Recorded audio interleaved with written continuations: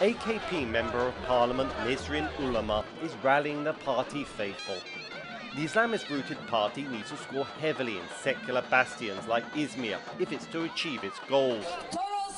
Ulama is confident AKP has a broad, appealing message. We are initiating a period with giant projects aimed at our people, but which at the same time will keep us in competition with the world. A decade of economic prosperity has been key to AKP's success and broad appeal, even in some opposition strongholds. But the economy is now slowing, and in areas that traditionally offered AKP strong support, there are complaints. AKP is also running its first election without its charismatic leader, Recep Tayyip Erdogan, who is now president. Prime Minister Ahmet Davutoğlu lacks Mr. Erdogan's popularity, says sociologist Betül Durmaz. Recep Tayyip Erdogan was very strong leader, and right now we saw that Davutoğlu is still doing lots of mistakes.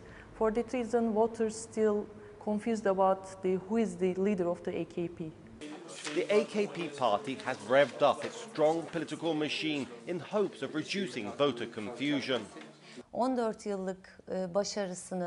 This is the biggest secret behind the AK party, which resulted in its 14 years in power and success in 9 consecutive elections. Our party has about 4 million female members, and behind all our political success lies the house visits of our women's branches and women members. Ulama is using this strategy to the fullest.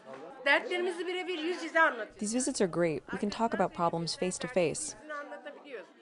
Izmir is a staunchly secular city whose voters fear the growing conservatism of the current government. So, the ruling party is pressing hard to make inroads here, using its grassroots canvassing in the living rooms of the electorate. Dorian Jones for VOA News, Izmir, Turkey.